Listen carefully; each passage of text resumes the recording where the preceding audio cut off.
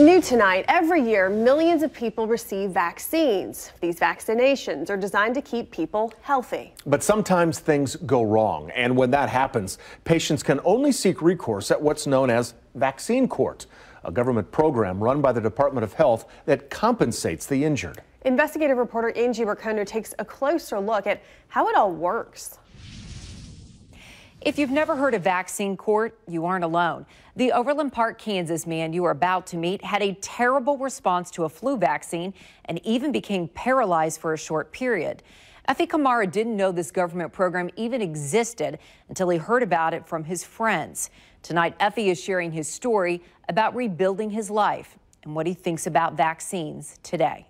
Effie Kamara is one of the nicest people you'll ever meet. He showed us his woodworking collection. Amazing bowls and creative projects that look one way, but another angle tells the full story.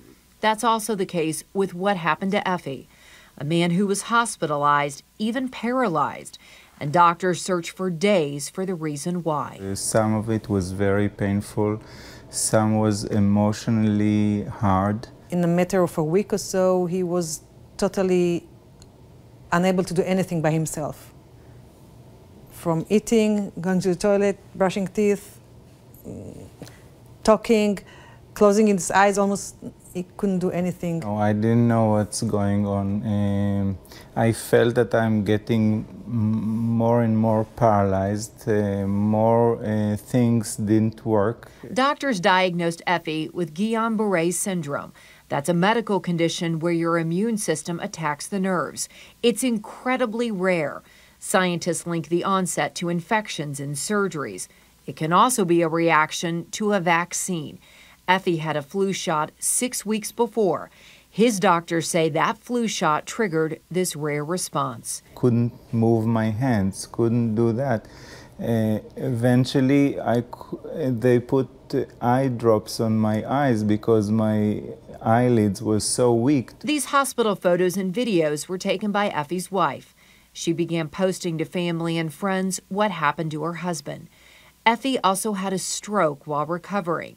It was weeks in the hospital and then months of recovery. Recovery was a good thing for me. It was inspiring. I don't know how to explain it. Effie credits his faith, family, and friends for all of their support. But it's pretty obvious his outlook played a part. Effie has mostly recovered, but there is permanent damage from the stroke. There were tough moments, especially when my dad had the stroke and he couldn't communicate. Effie and his family eventually heard about vaccine court.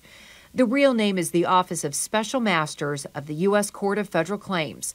It's a no-fault system for litigating vaccine injury claims. Said we were lucky to hear about it. I don't know if we wouldn't hear about it through our friends, what our situation would be today. It would be very different and very, very stressful. Since 1988, more than 18,000 petitions have been filed. Around 11,000 were dismissed. More than 5,700 claims of injuries eventually led to compensation. Total compensation over the life of the program is approximately $3.7 billion. You may not realize it, but if you've ever had a vaccine, you've helped pay for that program. It's 75 cents for every vaccine, and that's how the program is funded. Here's a closer look at the number of claims patients have filed with the Vaccine Compensation Program during the past 15 years. Things really hit a peak about a decade ago and then leveled off. Of course, not every claim is awarded money. This is a look at cases where injuries led to compensation by year. In the past few years, the numbers have jumped to the highest levels. It's been more than 600 cases per year. Yeah, I was one of the statistics that got hurt from a vaccine. Effie's family has not changed their outlook on vaccines.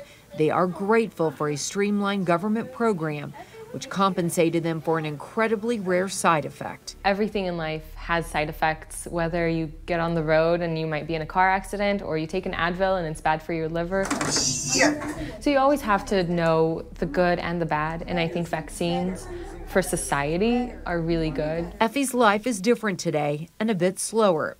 He no longer has the fine motor skills to carve his beloved wood, but he's grateful for his recovery. That's good.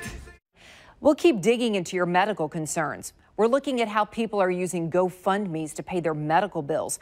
And we're looking at illnesses versus injuries. Why does that label matter? Well, it matters to your insurance company. The fight for health care continues. Angie Racono, KCTV5 News.